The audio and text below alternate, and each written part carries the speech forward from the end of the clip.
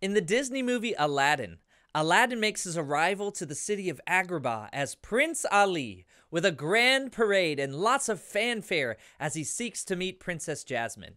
"Make way for Prince Ali," his heralds shout to the onlooking crowd. But even as amazing as his grand entrance was, it can't even compare to the greatest fanfare of all time and the greatest kingly introduction that will come at the end of time when Jesus returns to earth. People all over the world will be going about their normal daily lives, sleeping, doing chores, playing video games, when suddenly the Lord Jesus will come down from heaven. The archangel will announce his arrival and trumpets will sound. Everyone on the whole earth will hear it. Well, why is Jesus coming back? Just as God judged the people of the earth through the flood in Noah's day, Jesus is coming to judge the earth, and it will catch many people by surprise. The Bible tells us to be ready for Jesus' return, and you can be sure that you are ready when you put all your faith in him, so that when he comes back to judge the earth, you will be welcomed into heaven as part of God's family. Nobody knows when Jesus is coming again. Some people have tried to predict when it will happen, but all of them have been proven to be false. Jesus said that no one knows the day or the hour, but only his Father in heaven. Well, what's going to happen when Jesus comes back? When Jesus returns, he will come down in the clouds and be robed in light, and he will shout a command, and all of the bodies of everyone who died trusting in Jesus will rise again from the dead. Can you imagine thousands of people rising up from their graves all at once? How amazing! Their spirits, which went to be with Jesus when they died, will rejoin their new glorified bodies and rise to meet Jesus in the air. Just like the resurrected body of Jesus, their bodies will be completely free of sickness and death and sin. People who were blind on earth will be able to see. People who had cancer will be healed, and those who couldn't even speak will be singing and shouting. Then the believers who are still alive when Jesus comes back will receive new bodies too. They will rise up into the sky and join all of God's family from the past, like Paul and Moses, Elijah, Mary, Abraham, and Sarah, all right there in the clouds. And after Jesus returns and takes the believers with him, those who rejected Jesus will realize they were wrong. People who said things like, "There is no God," or "The universe was created by itself." And others who thought they didn't need Jesus and said things like, "All roads lead to heaven," will not be changed. They will not get new glorified bodies. Instead, they will face judgment. When Jesus Christ takes his seat on his judgment throne, all those who died while rejecting Jesus will be called out of the place of the dead to face judgment along with those who are still alive. The Bible says that the people who did not believe in Jesus while on earth will have no choice but to bow their knee and declare that Jesus Christ is Lord. Then they will have to stand and be judged before God's throne. God will judge all sin on that day, even things that no one else knows that have been said or done in secret. Jesus said in Luke 12, verse 2, "The time is coming when everything that is covered up will be revealed, and all that is secret will be made known to all. The record books of heaven will be opened and read. Those who did not trust in Jesus to save them from their sin, those whose names are not in the book of life, will be sent away from God forever." The Bible calls this place by many names: hell, the lake of fire, the second death. All of them stand for a place where there is no love and no life. Once and for all, the enemy, the devil, will be cast down and defeated forever. Just like the days of Noah, God will scrub the world clean of all sin and evil. But this time, there won't be any sin left to spoil the new clean world. God will make the heavens and the earth brand new. But for those who have put their trust in Jesus, instead of having to answer for all their sins at the judgment seat of Christ, they can say, "I'm with Jesus." Jesus' death on the cross has already paid for their sins. If you trust Jesus for salvation, when you stand before God, you will be welcomed in with these words, "Well done, good and faithful servant." Jesus will give us crowns of everlasting life and perfect righteousness. Our struggles with fear and sin and death will finally be over. The very best thing about when Jesus returns is that we will see God face to face and worship him.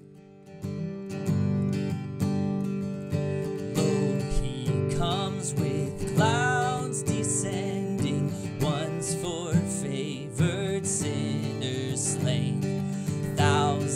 Thousand saints attending swell the triumph of his train. Alleluia, alleluia, God appears on earth to reign. Every eye shall now behold him, robed in dreadful majesty. Those who said at naught and sold him, pierced and nailed him to the tree. Deeply wailing,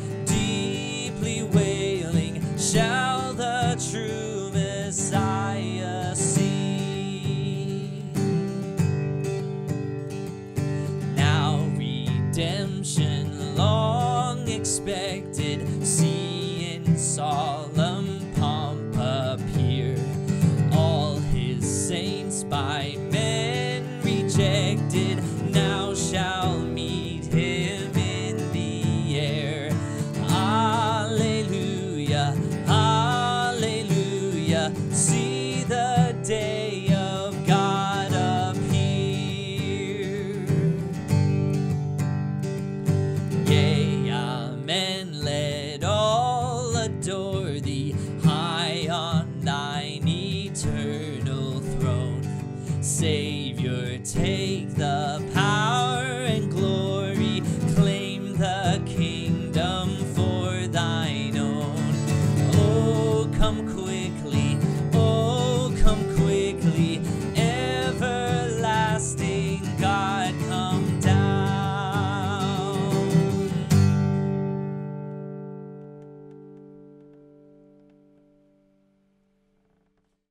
Craft time!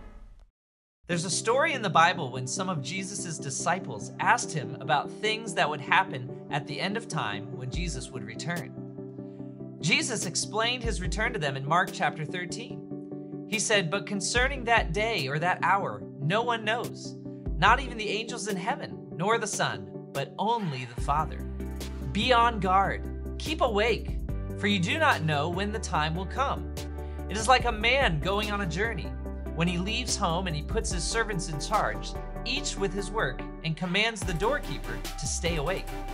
Therefore stay awake, for you do not know when the master of the house will come, in the evening or at midnight, or when the rooster crows or in the morning, lest he come suddenly and find you asleep. And what I say to you, I say to all, stay awake." And so we're going to be making Stay Awake Roosters today to remind us to be ready for Jesus' return, to make sure that we are awake and alert in doing what Jesus called us to do, to follow him on life's adventure, and to be telling others of the good news of the gospel.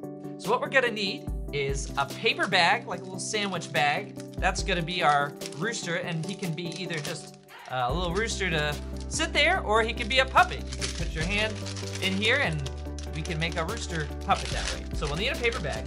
We're gonna need some tape, a pair of scissors, a crayon or a marker to draw with, a couple different colors of construction paper, and if you have them, you can get some little feathers that are fun to put on that little guy. And we need some more construction paper. We're gonna cut out a diamond out of it for his beak. And then if you have them too, you can either draw some eyes, or I found these little googly eyes in our little craft storage. So we're gonna put those on him. And so we're gonna make our little Stay Awake Roosters here today. So let's start. First, we're gonna take our bag here, and we're going to take our little paper diamond that we cut out, and we're gonna fold it end to end here, point to point, just like that. And we're gonna tape it on, and we're gonna need to start on this side, because if he's a puppet, it's gonna go this way. So we'll put it right here. We're gonna tape it on. We're gonna roll up our tape so it's sticky on both sides. We'll just stick it right on the back. Stick it right on there. There we go. So now, go like this. I have no eyes yet. Okay. And then what we're gonna do is we're gonna cut out some little tail feathers for him. So we can draw them here first and then we'll cut them out. So feathers kind of go like this, kind of pointy at the top and come down and pointy at the bottom. Maybe we'll do a couple orange ones. There we go, and then we'll do a couple red ones too.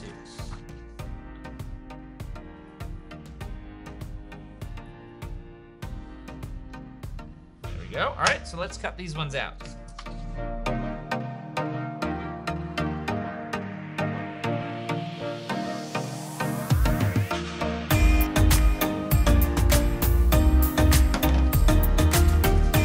Alright, Mr. Stay Awake Rooster's got his tail feathers here, and what we're gonna do is we're just gonna tape them to the back of our puppet like this, so that they kind of stick out the back of them, like that.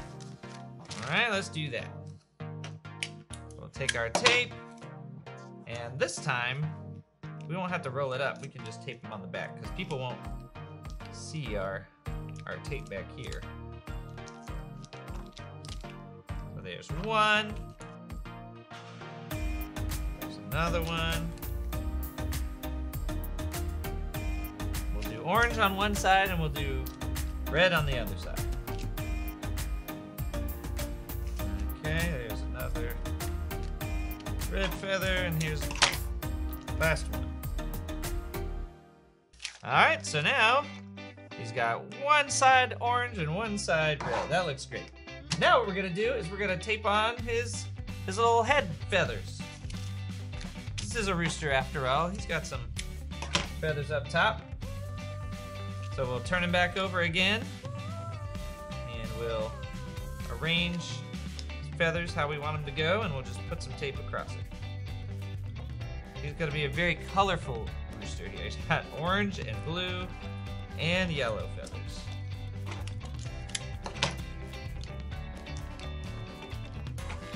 May have to put a few of them on there. Make sure they hold down pretty good. There we go. All right, he's looking pretty good. Now all we have left to do is his eyes. And you know what? For his eyes, I'm gonna pull out some glue here that I had hidden away, because I don't want tape to be sticking outside of his eyes. So we're gonna put a couple glue dots where his eyes should be. You know what, that looks kind of good. You could just give him glue eyes. We're gonna put some googly eyes on him here. So just lay it down there and put it in. Oh. Have to wipe off his contact lens. There we go. All right. That is one crazy looking Stay Awake Rooster. All right. So then we're gonna take our crayon or a marker, and we're going to write on him, "Stay awake. Jesus is coming."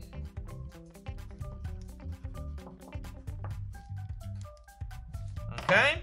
So every time you get out your Stay Awake Rooster and play with him, you can look at him and you can remember to stay awake, stay alert, and be ready for Jesus to come back, because we don't know when it will happen, so we want to be ready. Life skill. Life skill. Life skill. You know what? I love chips.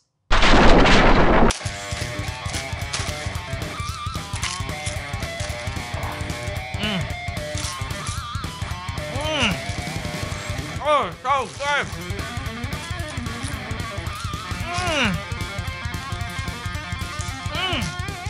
Wow, barbecue chips. These are my favorite.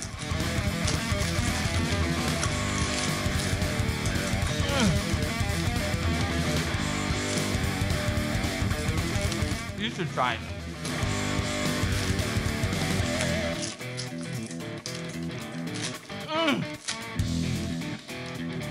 Those are delicious, but I don't have any chips left. They're all gone. Uh-oh.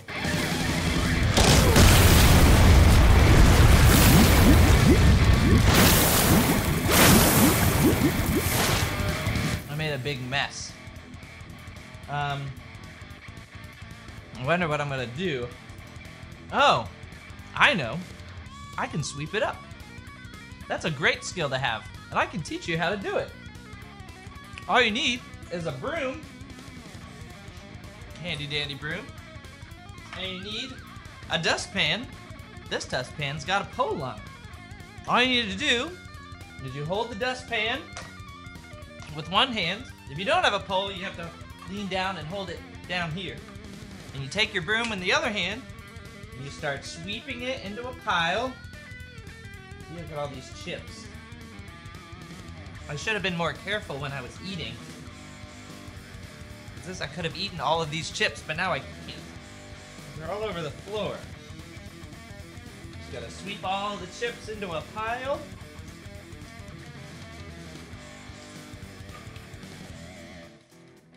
And then, once you get them into a pile, look at that nice little neat pile right there. Once you get them in the pile, you hold your dustpan next to the chips, and you just brush them into the pan. And then sometimes, not all of them are gonna get in, so you can just back it up a little bit, get anything that is left over into the pan. Look, here's one more. Oh, here's another one over here. Man, that was really messy. And then, you take your dustpan, take it over to the trash, get them all out, and that's it. So there you go. In case you go on a chip rampage like I just did, you'll know how to sweep it up after you're done, and it'll be all clean.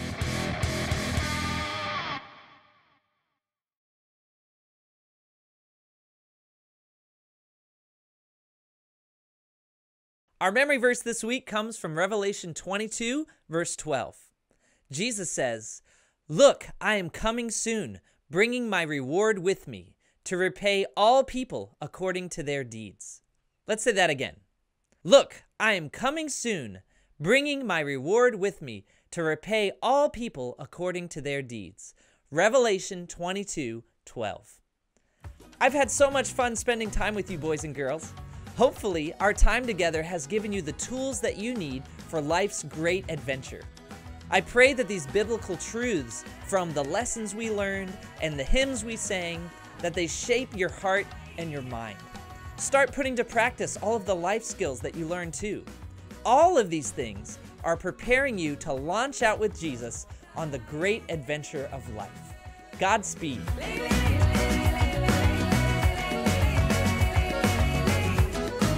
People all over the world will be going about their normal daily lives, sleeping, doing chores. Oh, I never gave another thing. I want one more thing. Playing football. All right. Even as amazing as his grand entrance was, it can't even compare to the greatest fanfare of all time and the greatest kingly duck kingly duck. Quack. Prince Ali, meet your kingly duck. Even as amazing as something weird happened. Amazing. Even as amazing as his grand entrance was, it can't even compare to the greatest fanfare of all time and the greatest kingly... Why can't I say that? Kingly duck. Kingly introduction. Kingly introduction. The Human Torch was denied a bank loan. Kingly introduction. Deadly schedule. So that when he comes back to judge the earth, you will be welcomed into heaven as part of God's family. I moved the button. No. I pray that these biblical truths from the lesson we learned, one lesson. Meh. Kingly introduction. Kingly duck kingly duck. Kingly introduction. Kingly duck. It's over. Not done recording.